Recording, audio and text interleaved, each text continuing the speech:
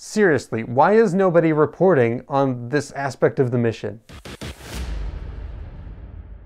Hello and welcome back. I have had a ton of questions about whether short radius artificial gravity would actually work. And I have some very exciting news because in just a few short months, we're going to have a much better understanding of the answer to that question. Artificial gravity works by spinning a spacecraft. The objects inside the spacecraft want to travel in straight lines, but eventually they run into the floor, and that floor applies a constant acceleration to them. That constant acceleration is a lot like the constant acceleration we feel here on Earth, and it should be able to help stave off some of the side effects of living in zero-G. We've studied this as best as we can on Earth using head-down bed rest studies. This involves having a subject lay in a bed where their head is below their feet for an extended period of time. This causes similar side effects to staying in space for the same amount of time. We then took these beds and stuck them in a centrifuge that applied 1g of acceleration back to the person's body, and, doing that for 30 minutes a day appears to get rid of most of the side effects of living in zero-G. The main side effect that was remaining was a loss of cardio, but that probably has more to do with sitting around and doing nothing for a long period of time rather than the zero-G itself. A healthy dose of exercise would probably help fight that off as well. But there is one issue that's a little trickier to overcome: motion sickness. The faster you spin, the more motion sick people seem to get. And according to some estimates, this means we need excessively large artificial gravity spaceships that can be up to 1 kilometer long. Now, a lot of people mistakenly attribute the motion sickness to gravity gradient.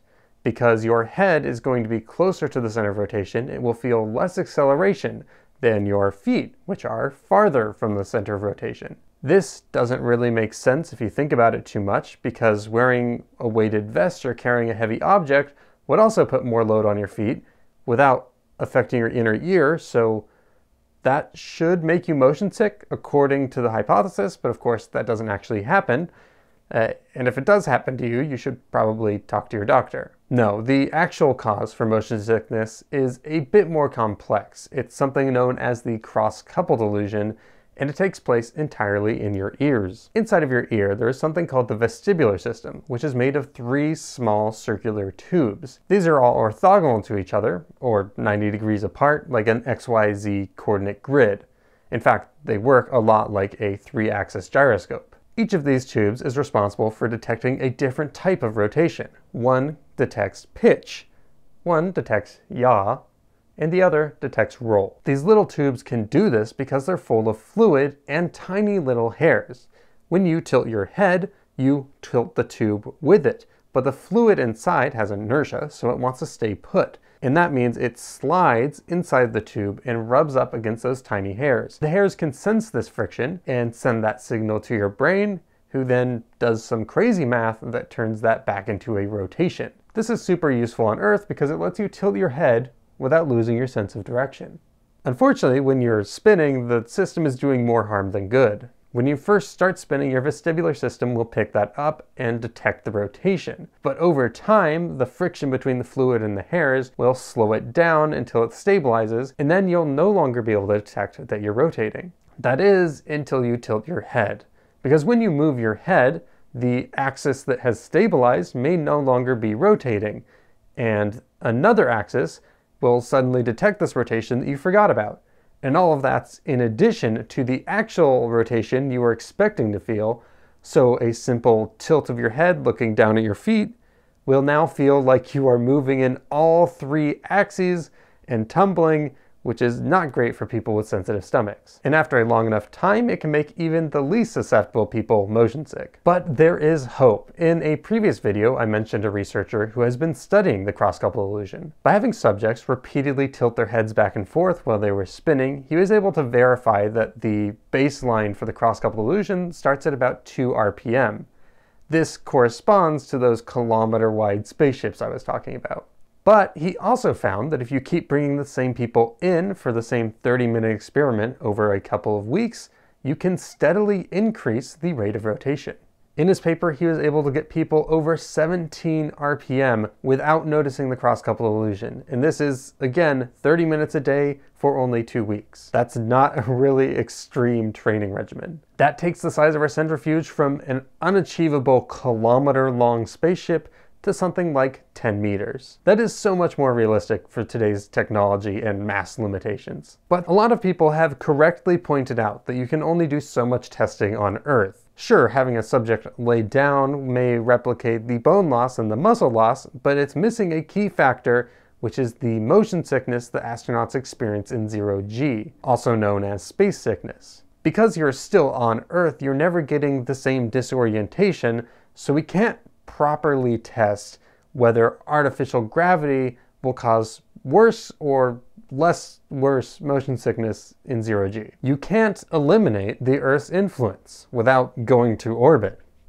So that's exactly what this researcher is doing. Polaris Dawn is a private space mission being carried out by SpaceX. They will be launching 2 private astronauts and 2 SpaceX engineers into orbit for 5 days. They're going to be flying higher than anyone has flown since the 70s back in the Apollo program. They are doing the first private EVA, but more importantly for us, they are doing a bunch of experiments on how the human body reacts to space. And that includes another experiment by this same researcher that's looking at the cross-couple illusion in 0G. Seriously, why is nobody reporting on this experiment? Now, I did try to reach out to the professor and see if I could get some more details on how they're going to pull this experiment off. Unfortunately, I didn't get a response, but I do have a panel where him and the crew talk about the experiment at my alma mater. Their bones get weaker and they become more brittle, their muscles get weaker, they have cardiovascular deconditioning. The final mission, and I'll just be very brief on this one, is related to potentially a solution. Maybe the best way to do that is on a centrifuge spinning around. But if you want to make that centrifuge small enough to actually be able to launch into space, you got to spin really fast. If you spin really fast and you move your head around, you get this really provocative illusion called the Coriolis cross-couple illusion. We and other people have studied that on the ground, but we need to study this in microgravity, which we have a really unique opportunity to do so on this mission. You guys are going to be flipping each other heads over heels and hopefully not hitting heads on anything. I know you practiced that a bit in parabolic flight. You guys want to elaborate upon that experience? It was great.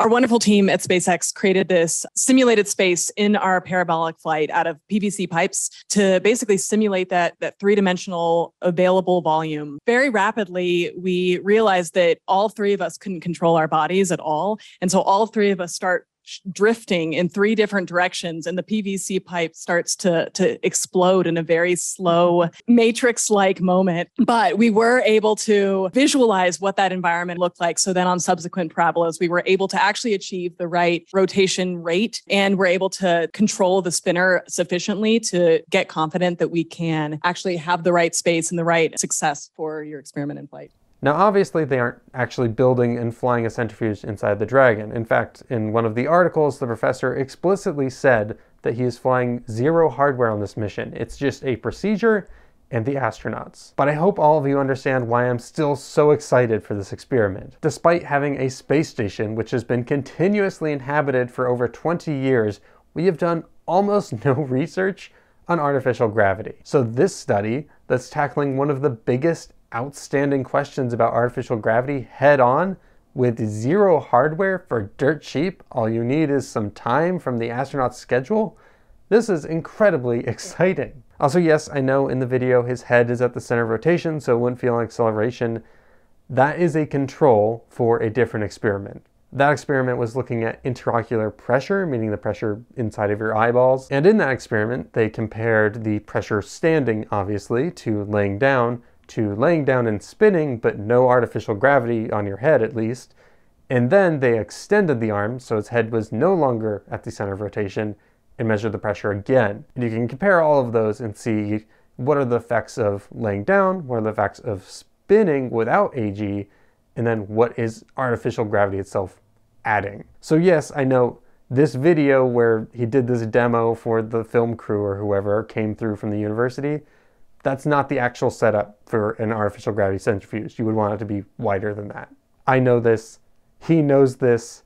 You don't need to keep commenting about it. But I digress. We were talking about motion sickness. Once we have a better understanding of motion sickness in space specifically, we have a much better idea of what designs we can even use to test and create artificial gravity? Does space sickness make astronauts more sensitive to rotation, or does their acclimation to zero-G help them overcome the limitations of their vestibular system? These are very basic questions that will have huge implications on what artificial gravity looks like, but right now we have no answer. So yes, I am beyond excited for this experiment to shine some light on this topic, and I'm sure you are too. I'm going to be keeping an eye out for any information I can until the launch in July, and if you want to find out as soon as we have some actual data from this experiment, please subscribe and turn on notifications. There's also a lot of other great aerospace content on this channel, including a few videos about artificial gravity, so go ahead, check those out.